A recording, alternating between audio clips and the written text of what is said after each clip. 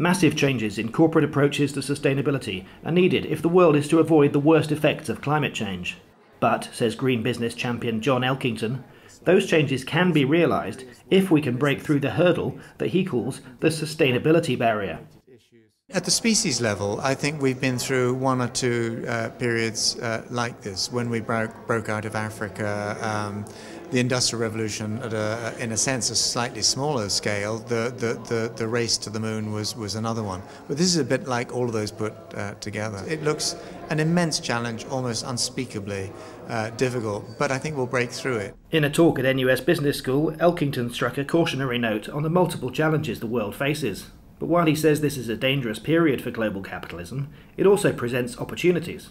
For sustainability and for climate change, it actually may be the best thing that could possibly have happened, because once the older models, the older technologies start to be squeezed out of the economy, the opportunity to create new ones is that much greater. The challenge, though, is vast and it is urgent.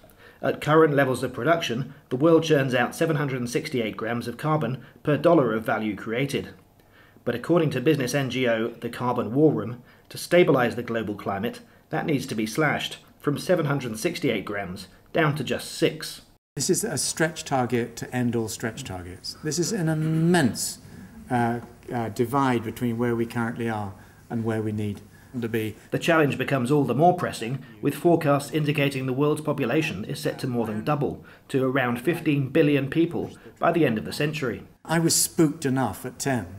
When I start to think about 15, I'm about to throw in the towel. But we have to think about a very different demographic context to everything that we do, and that's where sustainability comes in.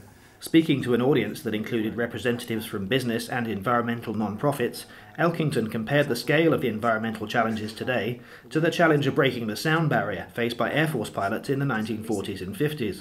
Many thought it could not be broken, and many pilots died trying. But some people just chose not to believe that, and they just continued pushing and redesigning aircraft. And eventually people like Chuck Yeager broke through. Likewise, at about the same time, another apparent barrier to human capability was challenged and eventually broken. People thought physiologically human beings could not run a mile in faster than 4 minutes. Roger Bannister happened to break through, and in the same year 16 people broke through. It was more a mental barrier that people were struggling with, and I think with the sustainability barrier, we're bumping up against it in all sorts of different ways. The world, he says, is similarly on the cusp of a revolution, this one in sustainability. But at this stage, like the pilots, it finds itself knocking against multiple and seemingly insurmountable crises. So yes, we again have an energy crisis, but in addition we have a food crisis in parts of the world. We have a water crisis developing, if you think about the melting of the glaciers and the Himalayas. We have a climate crisis developing, but what's different is all of these things are now intimately interlinked in ways that wasn't at least visible before. Quoting from his upcoming book, The Zero Noughts, Elkington says it is time for businesses to move beyond the short term, joining some of the pioneering firms that have begun to think and act on a cross-generational timescale. Remember that figure, 768 to 6. What I'm basically saying in the book is that we've got to drive things to zero.